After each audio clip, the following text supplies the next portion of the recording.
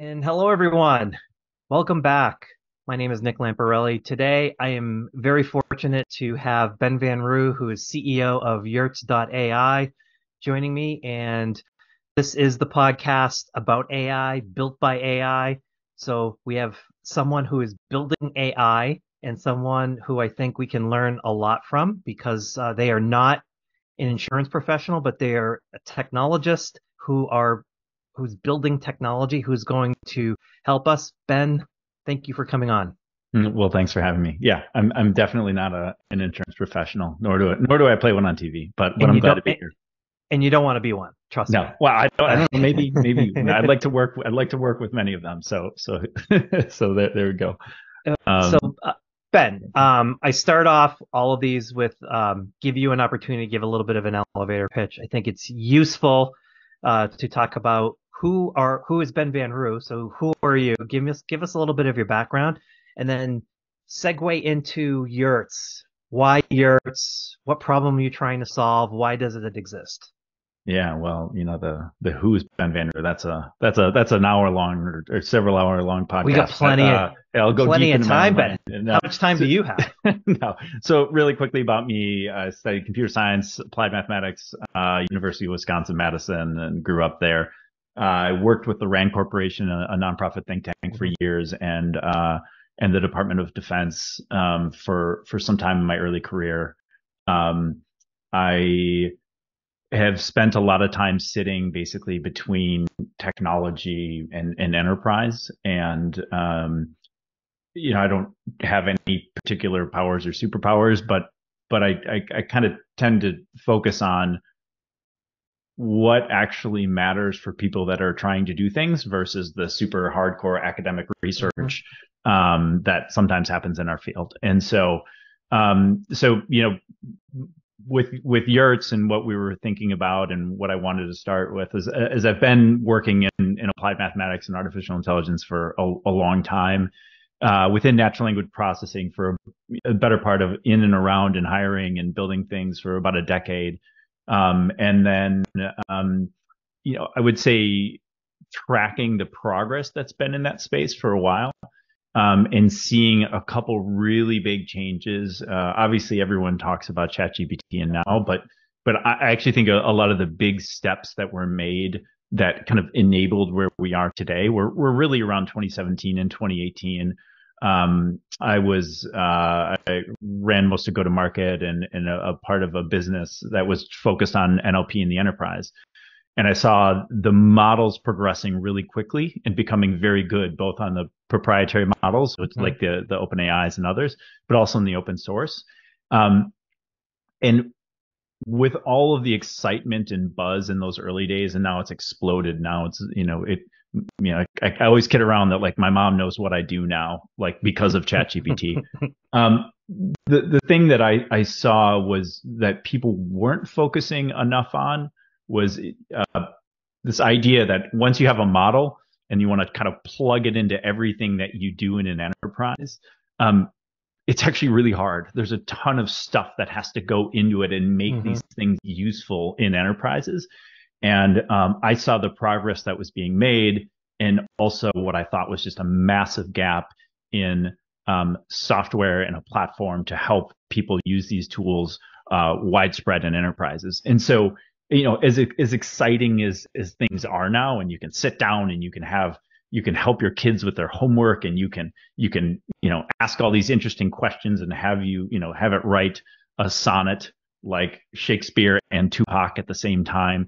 The reality is no one's really using this stuff in their day to day, especially the large language models. It's just starting to happen in enterprises because it's still really hard. And so we started the company.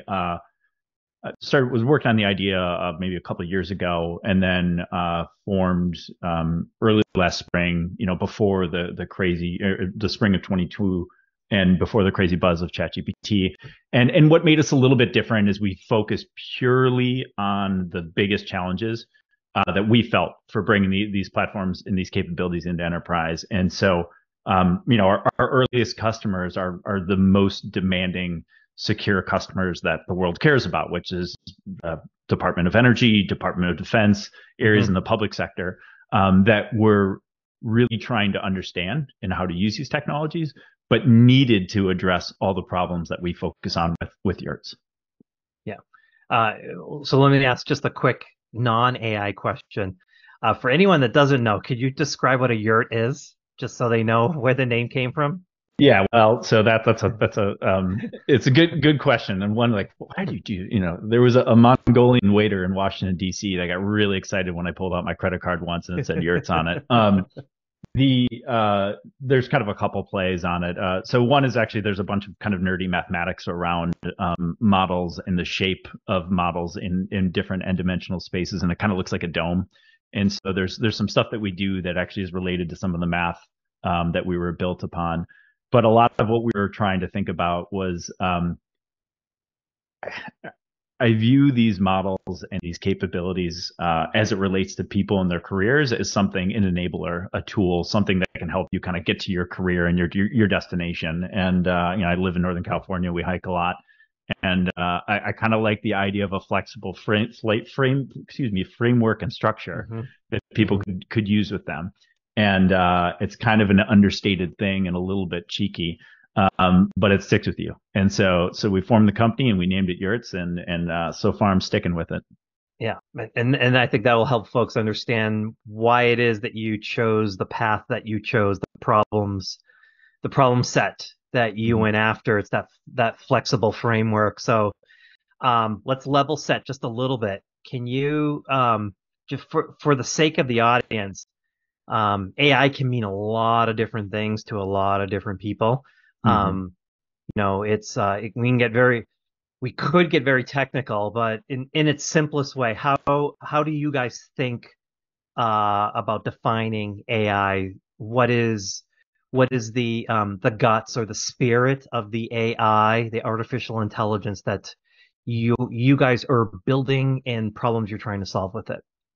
Yeah, so you're right. A lot of people kind of use things in different ways, and then other groups of people get pretty frustrated, like that's not AI, that's machine learning, and this is that. I think for us, a lot of what we do is I think of like we call ourselves kind of a bridge between models and enterprises. And so when I think about artificial intelligence, it doesn't have to all be machine learning. It doesn't have to be large language models. There's a lot of classical problems, even in the insurance industry. What could be defined as AI, or some of these models can be like fraud detection is a great example. It's been around forever, and it's very effective. It usually works with structured data, so it's going to use little indicators across the board to help you detect, is this fraud, is this not? On the far other end of the spectrum, you see this, the buzz around generative AI.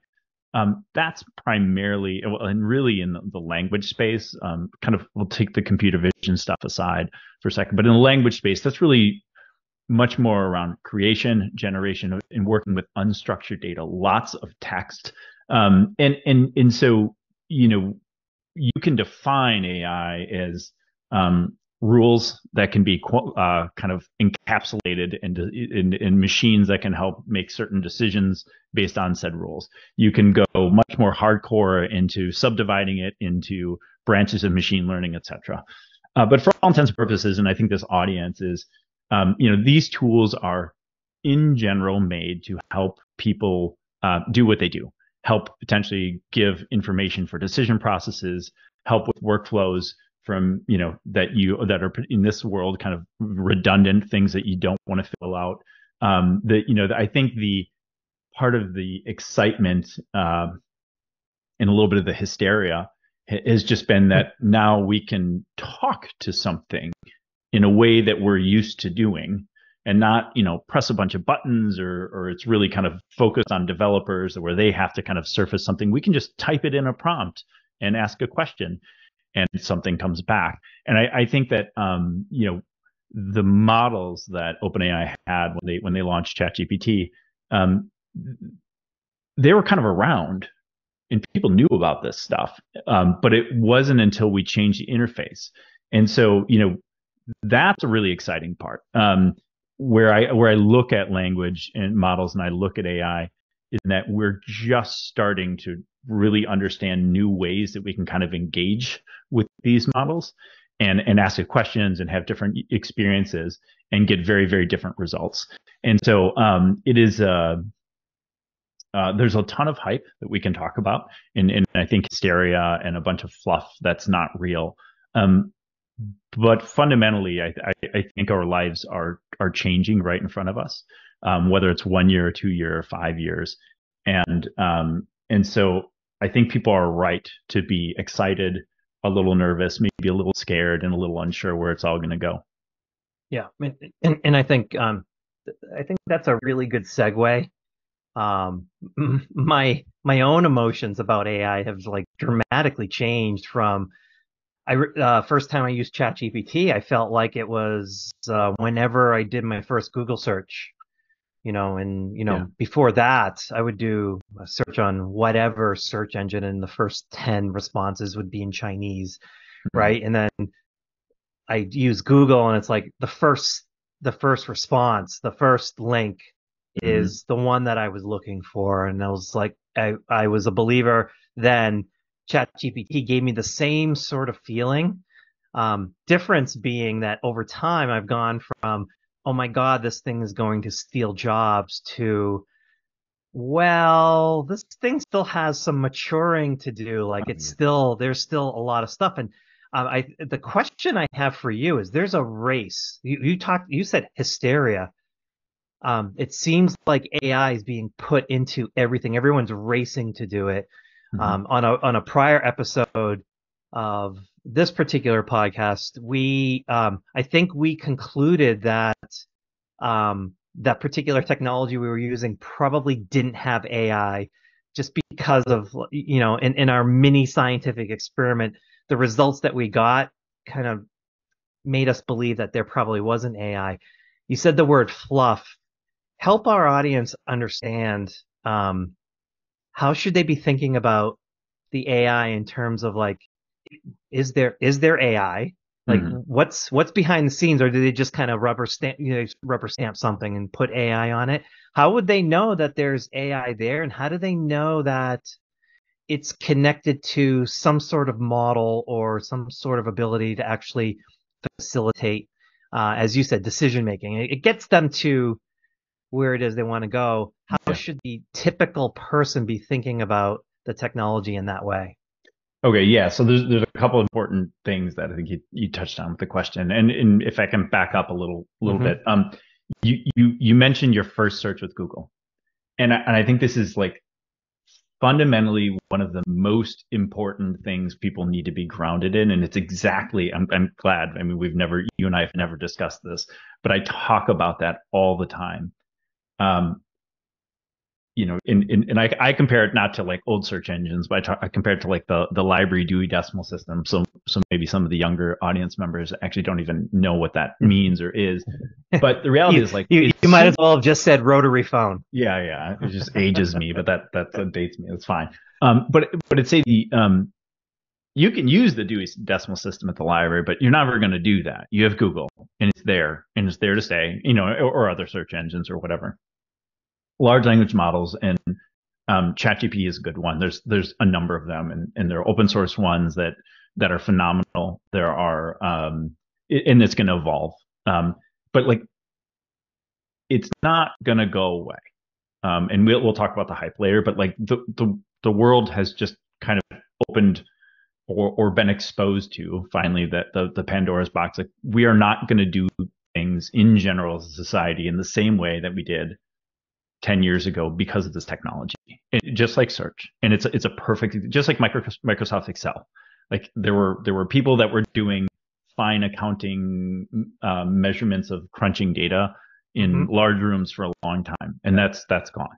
And so to get to the latter part of your question, um, I would worry less about the phrasing of is this AI or not. I think what you're really kind of getting at is a degree of do I trust what this thing, machine rule set, is saying? How do I understand the quality of the results that are being produced?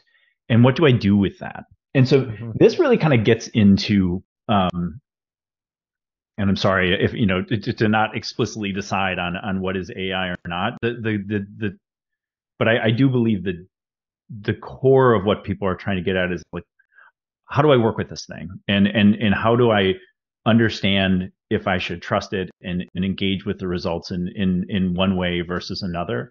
And I think that that's super important. And so, like the world has never used hallucinate as much in the vernacular in 2023, short of whatever those people that lived in the 60s and 70s. Hallucinations in this concept are super real because we had this experience through chat prompt where you are asking something and it's very confidently answering with a very high level of fidelity of output or seemingly output. And so this is where it kind of gets into the guts of why it's actually hard in enterprise. Without going into the weirdness of the math, language models are very good at language. They're not necessarily very good at information retrieval. And so, like, parrots can say stuff, they don't actually know what they're saying, but they sound very confident. But you don't necessarily want them to do certain types of activities. And so, and again, everyone's just kind of learning some of these things along the way. And like the field has changed so drastically in the last 18 months. I can't emphasize that enough. If you were living and breathing this stuff, it's like each week you're like, wow, 2 years ago, that would have been a major breakthrough. This week, it's just this week. And so with your question around how can you, fundamentally, how can I trust it? How can I engage with this thing? In general, you can't in your enterprise workflows. Your insurance, you work in insurance, and you can have it give you some suggestions on, hey, give me some ideas. I want to write a new policy on X. What are some good patterns to do that? Well, right now you can that'll be based on whatever's scraped on the internet, potentially in ChatGPT, or whatever the model was trained on. But that's all based on just a language model. Again, it's not really good at factual information, but it is going to probabilistically say word after word after word that kind of lines up against what a concept of a policy might be or some suggestions.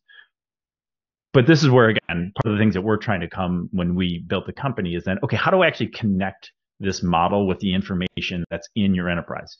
Your insurance company might have had 1 bajillion examples of policies that are like the one that you're now trying to craft. And maybe you cut and paste them, but maybe you need something authentic. And there are other techniques to now grab your data that you have within your company or within your team or on your drive, your Z drive or whatever, and connect it to the models, and then get a much, much more authentic and much more accurate experience.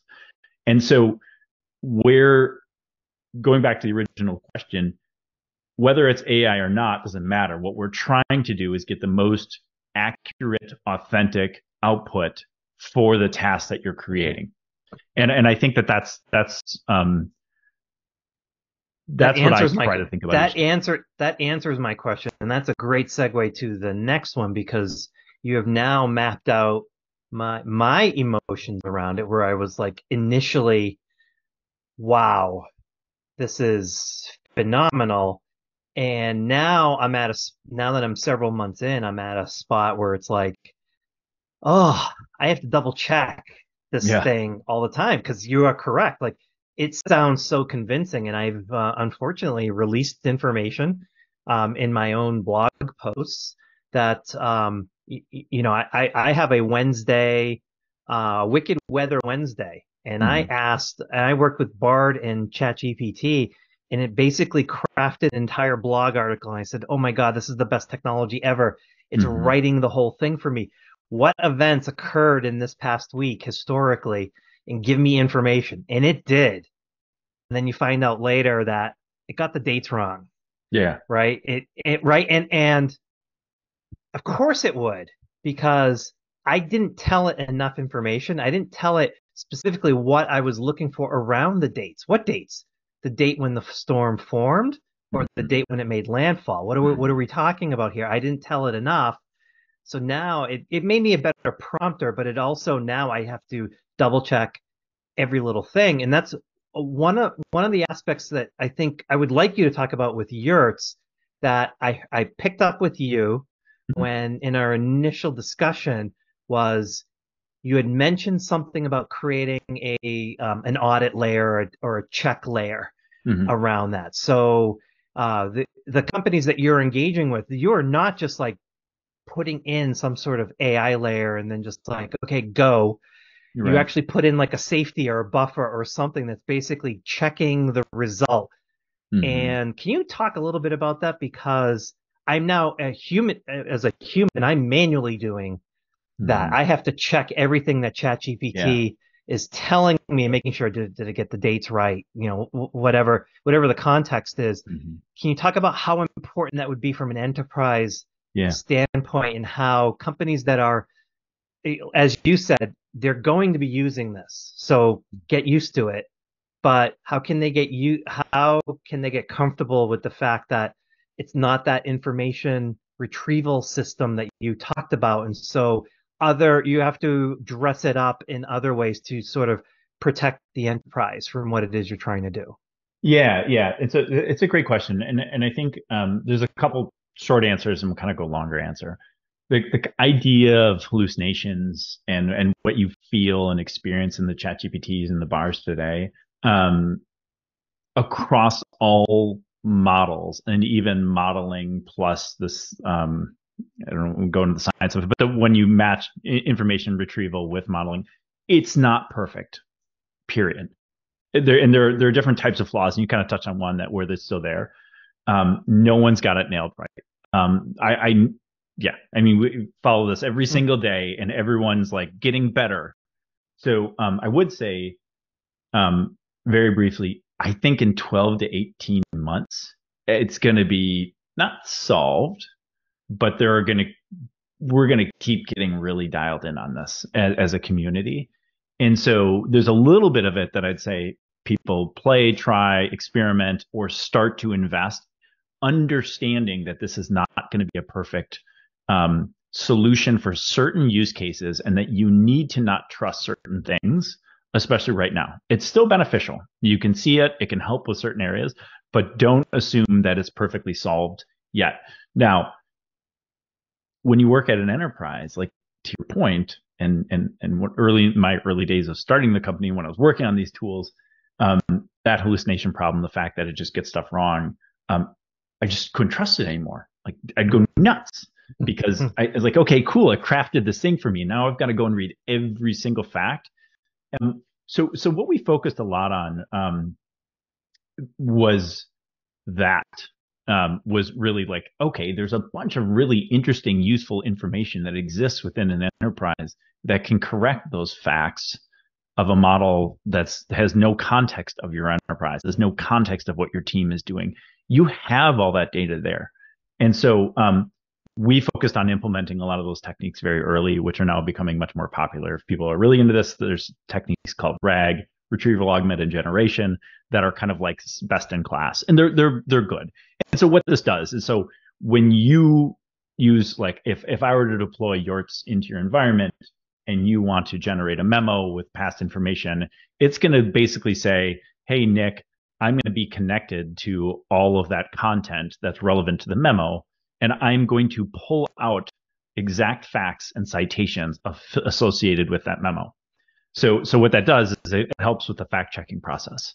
So it steers the model to not make nearly as many errors on the dates, the times, the people. If someone has changed roles in their job or moved to a different location. But that being said, like, it's still not totally perfect yet. But what we do, and there are other companies that I think we're one of the ones that's pretty far along in this space, is for enterprises, is to be able to deploy this in your environment and allow you to engage with the machines this way. Because and I'll kind of touch on this last part. A big part of the problem is, as soon as you say, okay, I want to use these cutting edge techniques where the models, we use information retrieval and then we match it with the models. cool until you're sending a bunch of your customers' data over the wall to some model, a third-party service. And that just like so many CIOs across the country, Mm. they just like it puts a bullet in the head of the idea right away because you can't do that. I mean, there's laws around that. There's a whole regulatory body. And so when we started Yurts, I mean, we fundamentally were like, okay, how do we run in virtual private clouds? How do we run on bare metal data centers? I mean, we can run on very small form factors of just like a workstation with a GPU or two. And that was important to us because privacy and security came first.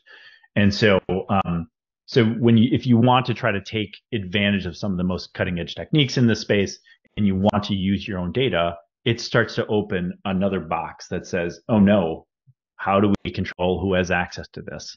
How do we control the rights around it? How do we make sure it's safe and secure? And again, for good or for bad so far, for good, that's the type of thing that we focused on. And so the customers that do have these high security considerations and concerns, we were a good match for them in the regulated industries. And so you're going to see this in healthcare, in banking, certainly in insurance, in the public sector, where data matters the most. And so it is an interesting next chapter in this journey of AI. Yeah, and one way to protect your data is to apply the AI to your data and have only your team get access to it. And when I was researching Yurts, I noticed you posted a video of a new employee who was coming in and who was playing around with Yurts.ai to basically say like, hey, I'm curious as to whether these guys are eating their own cooking, right? Like, how will this thing actually onboard me?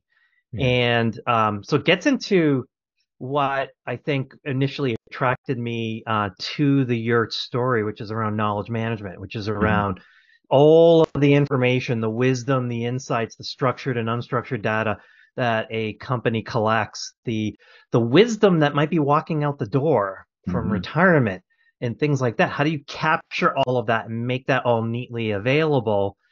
Can you talk a little bit about your decision to kind of focus on that particular use case? Because I think one, it's important because it clearly defines like how you guys think about security and other things. But I think a lot of folks underestimate the amount of knowledge and wisdom that's kind of there amorphously that they can't readily tap into. And the example would be like, I can't even tell you when I've really looked into it how much time I've wasted just searching for things. Yeah. Right? Documents or whatever. And like hours, like it really is unproductive work. Can you talk about knowledge management, why you guys are going after that particular use case? Yeah, and so I think there's probably, if your listeners are still tuned in, of course they are. They got on. I'm going to listen to it on 2.0 speed. Everybody's got to see how it's on there. But what you'll see in insurance, and then I'm going to come to knowledge management. What you're going to see in insurance is there will be a number of companies that will continue to enter the space and say, "Hey, I can help on next gen claims processing with Gen AI." And there's a couple of questions you can ask, like, "Hey, is this a wrapper around Anthropic or ChatGPT, or like, can I run this on my own private cloud?" You can start to, if I were in that space, and say, "Okay, well, do I really care about this particular workflow? Is that the main one at the company that I care about?" And you might end up wanting to buy a certain AI. What you might see at the same insurance company is everyone wants to now buy their own to do X. And so what you might have is you're the CIO or the CISO, and you have 15 different AIs that are all sending their data over to a certain place. And like, okay, that's where things get a little bit unruly. So when we thought about all those concerns of individual workflows, can we perfectly solve the claims processing question? Maybe yes, maybe no. Maybe there's some people with different widgets that are better. But what we got to with knowledge management was, wait a second, we're sitting on all of the data of the company. We have all the right access controls in place. what are people doing most of the time? You're searching for stuff, you're potentially chatting against it, and then you're creating something new. And so we just thought like this is such a really nice universal way to allow everyone to have access to parts of kind of these next gen models, but by just way of making search, internal enterprise search, a lot better, and then putting use to it, or putting it into a productive state. And so we're knowledge management.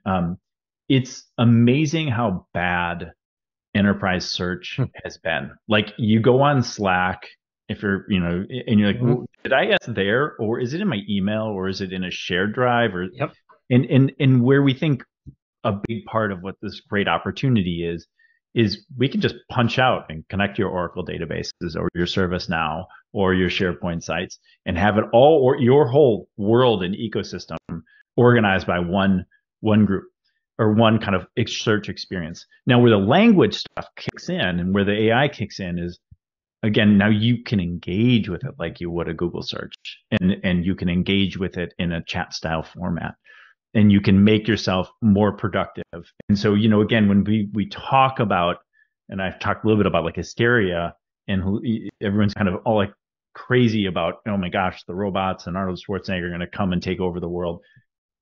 A lot of people just want a better search experience. They just want to find their stuff and they want to do things with it. And so like I try to walk some of the hysteria back, at least in my job when we talk to people that are really concerned in this space, and say, like, we need to baseline where people are at and what they're trying to do each day. And I think we can make things a little bit more productive. And so, yeah, I mean, we think a lot about just what are the right ways to organize this information so you and your team can say, okay, we have this repository of information. We call them knowledge collections. You can click into it. You have all the documents organized. And then to your point, we think that there's a lot of different knowledge collections that can be used in lots of different ways. And so we made this capability where you can just stand up a chatbot on anything. And so PTO is the example. I think you said you saw that one. Mm-hmm. Hey, what's our PTO policy? And what's our like time off, and those things lived and died in Wikipedias and random disparate places, and everyone get really frustrated around those basic activities like search. You just want to chat against that, and you want to be hooked up in the right place. And so for enterprises, we spent a lot of time just basically building the capability to say, hey, you want a lightweight chatbot on a number of things, whether it's HR or your hardcore claims processing. Cool. We can help set that up either way, or at least allow that for your IT administrators to deploy those really quickly. And so, there is a last point, your broader vision or question about how we're, we would say dog fooding in our industry, using our own product on our own systems. Yeah, we made a very specific decision to live and breathe what we're doing, and so we've hooked our own technology into almost everything that we do.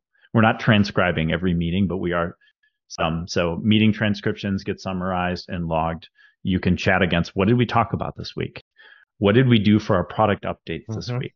I haven't quite accomplished write me a quarterly board note yet, but like that's my objective. Because if I've achieved that, if I can basically automate my, of the little value that I add to the company, if I can help automate some of that process, we will, as a company, have felt the pain that companies we're working with will feel. There are other questions around, what information can be shared and whatnot, and how do we make sure that people can feel open and honest, and the machines aren't recording everything, and can the CEO ask questions of what happened in this group each week and what shifts there? And so we're just kind of living and breathing the experience. And that's like next gen knowledge management is going to feel very different because someone may have left the company and we didn't lose that person's contributions and brain and institutional knowledge in the same way that we do today. Yeah. And again, I think people underestimate the power of search and how much time is unproductive. I think of not only startups that I've had, but others that I've consulted with, and you can have the best of intentions, but what invariably, Ben, what ends up happening is you will hear the conversation, where is this thing? Is it in text?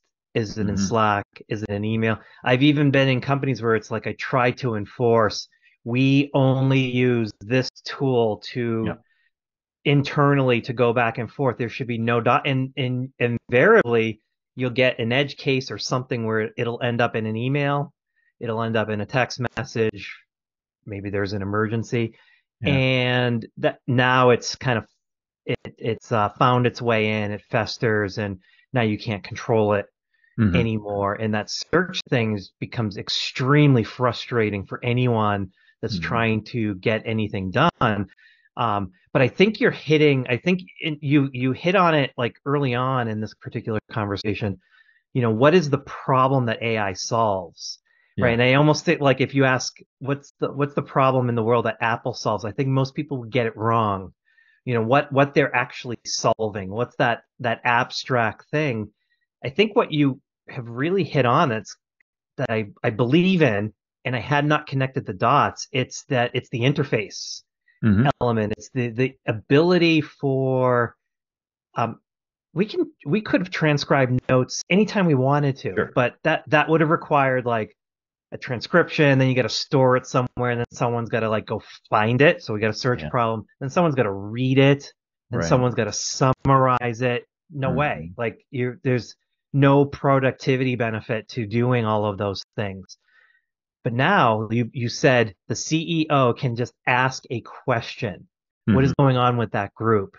And Hmm. now you have a tool that can read all of that information, read all of the summaries, read all the transcripts, and provide something that over time you can create business intelligence around. Like, okay, I didn't like the way it answered it the first time, but I liked being able to ask the question and just getting a response back for you, like the board, right? Like there will Yeah. be those technologies.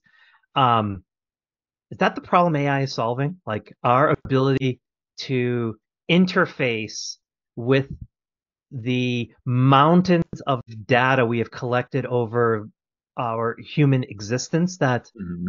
we have not been able to tap into, even with the internet. Even the internet's Yeah. making it worse, right? Even Right. with search, we're just accumulating more data with the inability to mine it and do stuff with it.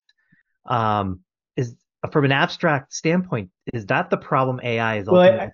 I think that, earlier when we talked about fraud already, right? So like the algorithms and the models to help solve fraud, a lot of that stuff, there were detection problems, 1-0, this is good, this is bad, knows their unstructured data. Language, some of the language models, the early ones were like, help me, here's a policy document, pull the key people out of it. And there's use in that because you'd want to pull the key attributes of the document out of it and maybe roll that up into something else. And that was, useful in terms of just like baseline automation tasks and even some uh, things, some kind of like baseline search. What the generative AI and large language models are helping with now, when we talk about the interface, is it gives us a much more broad set of capabilities to engage with historic information, textual, unstructured information, and make sense of that world. And Mhm. that's kind of a big part of this, why it's different now, and it's certainly not perfect.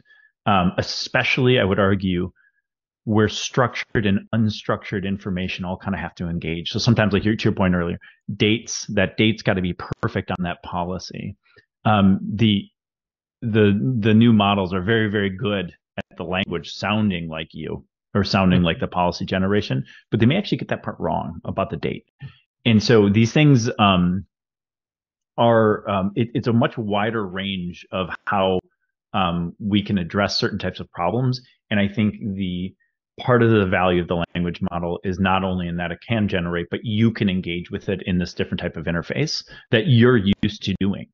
Um, it is going to be, I like that you use the word business intelligence. There are going to be new paradigms soon as we kind of dial in this ability to extract important like numbers. When we get that right, you don't necessarily need a Tableau dashboard or Mhm. some type of business report to come out because you can just ask it. I want revenue last month. And these are newer interfaces of working with established systems and working with these new kind of ideas and models. So I think it's really it is exciting. But I think that for your listeners, for those that are at the larger insurance institutions and they're trying to formulate a strategy, I think go into it understanding a couple things. Um, no one's totally nailed it yet. There are privacy, security, cost considerations, which we haven't even talked about on, is this effective in what use cases and how is it going to really impact our workflows or impact our company? What kind of bill are we going to pay on the other side of that? Because the computing power used not just in training models, which people talk a lot about, in inference, that every time you ask it a question, it costs money. And so a lot of people are kind of struggling right now. So I'd say, if you're a listener out there and you're, at a major insurance company, or whatever, and you're trying to come up with a strategy, you are not alone. There are a lot of people that are just trying to get their heads around it. And I think for the people that in their day-to-day lives, it's again, really going to be more geared towards helping you accomplish certain types of tasks and workflows that you have today that are either mundane, they're very search heavy, they're very composition heavy, and those can change in the very near, now and over the next, let's say 6 to 12 months, it's going to get pretty good. In the next 2 to 4 years, we move at the pace that we're doing today, yeah, I mean, it's going to be, I don't know. I don't have a 4-year-old and a 2-year-old. I don't know what kind of reports they're going to be writing in the future. It Yeah. feels a little strange. Every time you think about like, what could we come up with? Like what's, and you're talking about like the speed of advancement. And I've studied a little bit of the history of like what NVIDIA did and how like we converged into this point of time where we now have this particular hysteria. Mm-hmm. And I still have not heard anyone talking about like quantum computing and what that could do. Mm-hmm. And next thing you know, I think that's where like a lot of the fear potentially comes in, is like we're going to lose control over this thing. I'd like to end the discussion talking about fear, Mm-hmm. right? Like the roadmap that we're heading on. Mm-hmm. Is the thing that we have to fear itself, or you're a computer scientist. Can this People are thinking of the Terminator. This thing Mm-hmm. gonna take on a life of its own? Because when I do start to think about the quantum computing aspect, I start to feel like, are we putting enough controls in this thing where it's not going to go haywire? How do you Yeah. discuss things around the potential future of this direction and people who are naturally nervous? Yeah. Geez, Nick, we're ending on a dark note. People are gonna be, all right. Well, so let's dive in real quick. So, um, I, uh, I certainly have moments where I think about something, and again, we work with the public sector and Department of Energy, Department of Defense. So, I do think about like, okay, if the jumps, how many leaps do we need to make? And there are some really hard questions around if and when AGI, artificial general intelligence, is going to occur, and what does that mean, and the impact on society, whether it's jobs or national security or just the existence. It and then at the same time, like it struggles to write a memo and give me any factual information about that I asked for. So there's kind of like I get it. I think personally. I worry when I think about regulation and hysteria. I understand those kind of extreme use cases, extreme concerns. It still feels pretty far off to me. You bookend that with like people just want better search some of the times, and uh, I think what we're going to see Monday. So probably I don't know when the podcast is hitting, but this coming Monday, president's going to put out an executive order on AI regulation. And what you are likely to see. I haven't read the full bill, but there's going to be some recommendations around assessments. There's going to be recommendations about companies trying to get their models assessed. And a lot of it's going to be really well intended and like totally fall on its face. Let me give you an example. There'll be an idea of like AI audits, and that there's a New York law on it on auditing algorithms for bias in jobs. There's literally no audit industry for this. So this is not like a financial audit. There is no assessment. There's no people that are qualified to do it. There are people that haven't been trained to do it. So I think when I am skeptical about regulation, I think the discussions are good to have and think about those catastrophic fears. But I think the like implementation in 2023 and 24, practically it just doesn't mean anything. Either it's not going to have any teeth, or it's going to be really cost expensive because every time anyone tweaks a model, they have to go and pay somebody to assess it. So every time, like an insurance company, if you guys wanted to use an open source model and then what's called fine tune it, tweak it a little bit, you might have to pay someone to go and review it. And that person doesn't necessarily have the quantifiable skills because there is no industry or training around it. And so I think personally, I get the fears, but I think those are a bit out. I'm not. There are quantum computers, and I understand that is a little bit spooky as well when you overlay the two concepts together. And this is going to be. I kind of feel like a lot of those are a bit off, and for some of the hysterics around bias, racist models, etc. That the cat's out of the bag. Like that's gone. Like it's out in the public open. You can download a model and have it sound mean or biased or whatever today. And so it's not that I disregard it. It's just I think it's good to have healthy debates of where is this going? How is it going to impact my children? And I do think about that. But I really think people need to be a little bit thoughtful and not assume